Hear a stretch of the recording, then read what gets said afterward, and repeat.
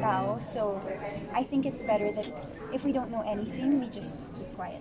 All right, moving forward again, moving on with that topic. Catriona said, pwede ka maging Miss Universe. Your thoughts about that? Well, of course, it's flattering coming from Miss Universe herself. And of course, Ate Pia was also very supportive of me in that. Dalawa na yun. Yes, they're both. Are you open to maybe join?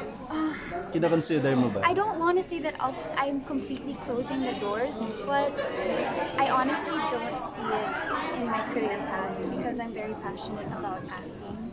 And I feel like if, I mean, being a beauty queen takes a lot of time. Of course, I'd have to prepare physically. I'd have to prepare my walk. Of course, how beauty queens act. Kasi I'm no beauty queen, so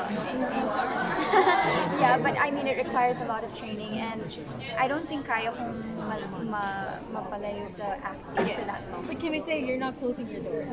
I won't say that because, you know, we're humans. We change our minds every now and then. So Kaya nung comment mo doon na... I mean, I would make jokes and, you know, tell her na, yeah, why don't you join? I mean, you're still my Miss Universe, sabi ko sa kanya.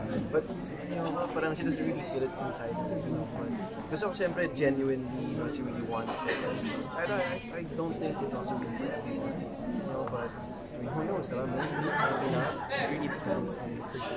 Alright, on social media, may talks din na si Catriona's gonna be like part of the parang love interest, love triangle. Your thoughts about that? Yeah, I mean, she's beautiful. yeah, I mean, she would be considered